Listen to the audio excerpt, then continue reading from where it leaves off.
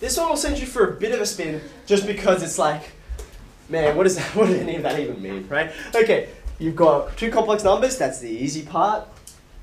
We want to find a number, n, positive integer, right? So that's what power do you want to raise this to, such that when you take the quotient of these two and then you raise it to that power, you end up with a completely real number, okay? Now, let's just stop for a second and simplify this a little bit.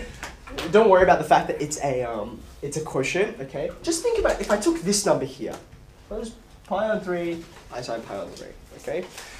In order for a complex number to be completely real, right? A complex number to be completely real, what does that look like? Let me draw my complex plane again. What I mean is that the number after some times of multiplication, right? I end up back over here or over here, right? Either on the positive real axis or the negative real axis, okay? Now, let's just make a note for a second. If all I care about is the number being real, right? How important is the modulus to that? And the answer is, it's not that important at all, right? Because if I'm here, or here, or here, or here, I'm still going to be real, right? So I'm not that interested in the modulus. So therefore, this question is really a question about the argument. It's a question about the angle. Now, what kind of angle am I interested in? Let's think about this number. This is very easy to plot, okay? If I said, all right, 2, let's just make this x, 2, okay? Pi on 3. Where's pi on 3 on my diagram? Pi on 3. How many degrees is pi on 3 raised to?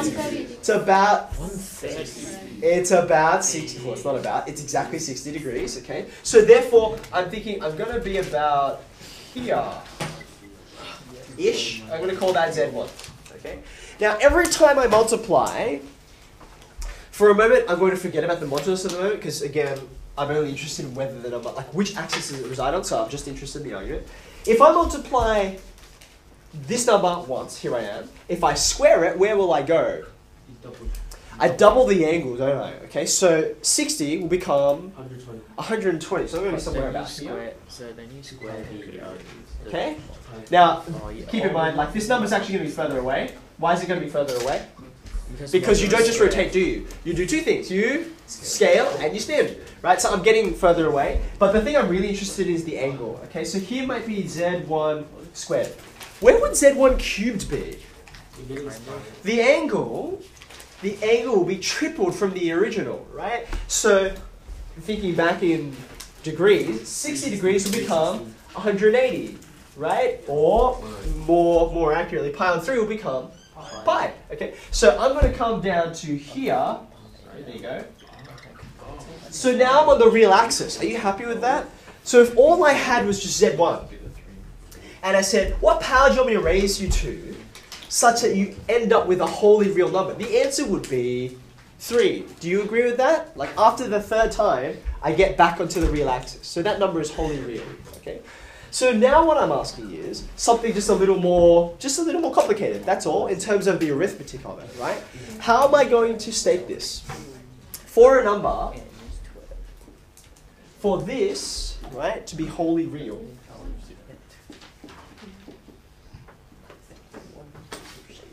I just want to say something about its argument, right? So the argument of this number is going to be now, what can I say about this thing? What can I say about this thing? Well, on the positive real axis, my angles are like 0, or what other kinds of angles could I have? 180. 2 pi, 4 pi, 6 pi, 8 pi, they're all on the positive real axis, right? What about on the negative real axis? I've got pi, then I've got 3 pi, and then 5 pi. So I've got all the odd multiples over here. Okay. Now I haven't specified whether a positive real number or a negative one. It's just either of those. Okay. So therefore, it's just some multiple of pi. Right? Just any whole number multiple of pi. So I'm going to write it like this.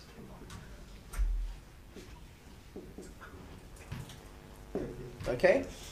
I'm not using n because I would usually use n, but n's already been used up. Okay. So, does that make sense? This is what I'm after. Okay. So now, if this is what I'm trying to prove, right? This is what I'm trying to prove. Now I can start to compute. Now I'm ready to compute. Okay. So let's say this. What is the argument? Oops, sorry. What is the argument of just before we raise the power? What's the argument of just the first time we drew the quotient, right? Well, the quotient means subtraction of angles, right? Because multiplication means the addition of angles.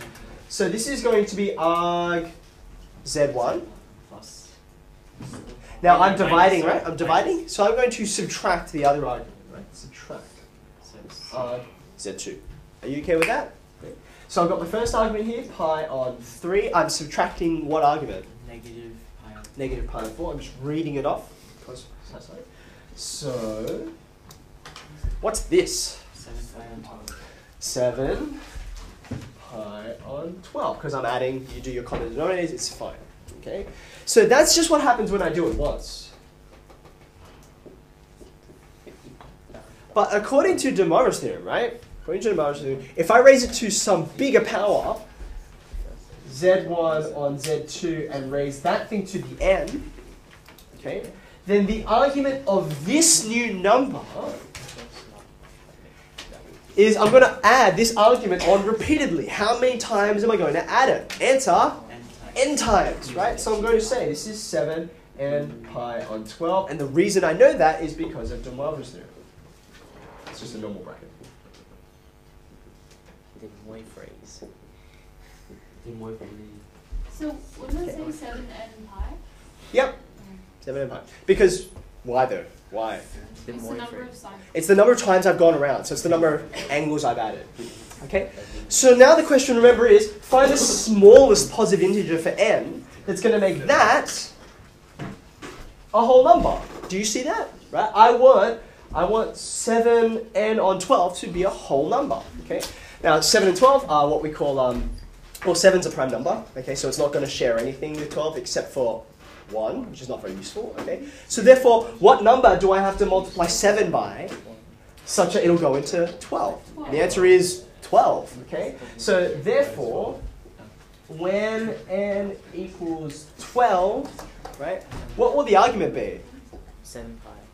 Argument will be z1 or z2 to the 12, right? And I'm going to pop the brackets around there because I'm not raising the argument to the 12th power. I'm raising the complex number to the 12th power, which gives me 7 times 12 pi on 12. Okay, so you can see that's going to give me 7 pi, and that's a whole number. Okay, are you happy with that? And you can see as well, if I subtract any multiple of 7 pi on 12, none of the previous ones will be whole numbers, okay? They're always going to be awkward fractions because 7 is an awkward number, okay? So therefore, that's my answer. N equals 12, that's the first number that makes this quotient raised to a power completely real, okay? Before we leave off, what if I wanted it to be completely imaginary? Then times How would by that I. change?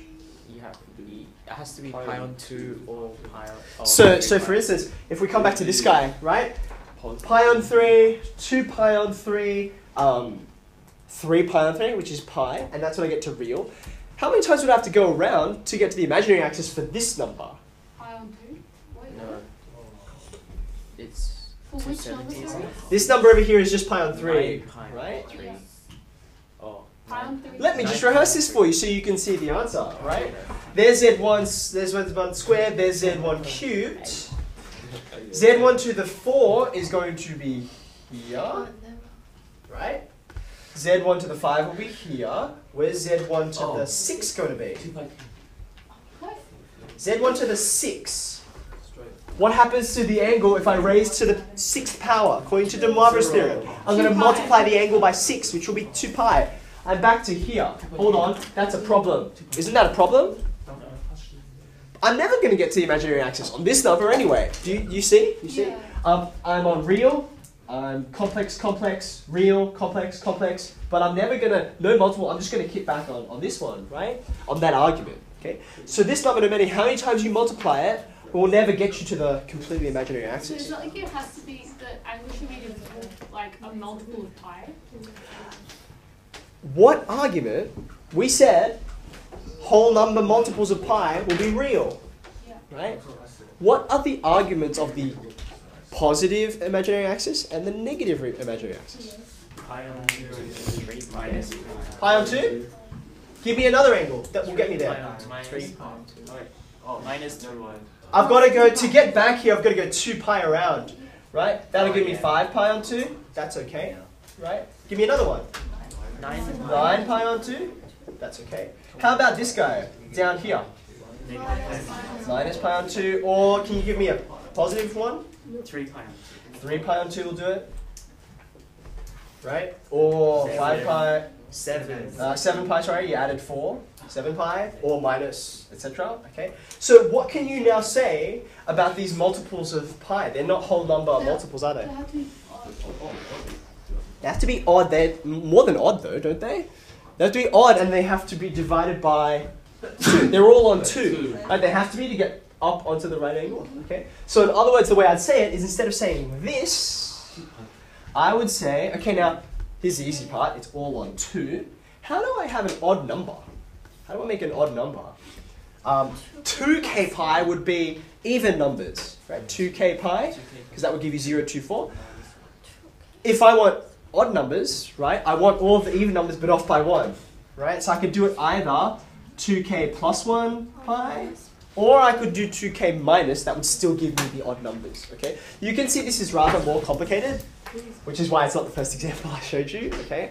But it will come up just as much. In fact, you can go ahead and you can try this question. Find the smallest positive integer such that you don't get a wholly real number, but you get a purely imaginary number. It's a bit trickier, it's not impossible.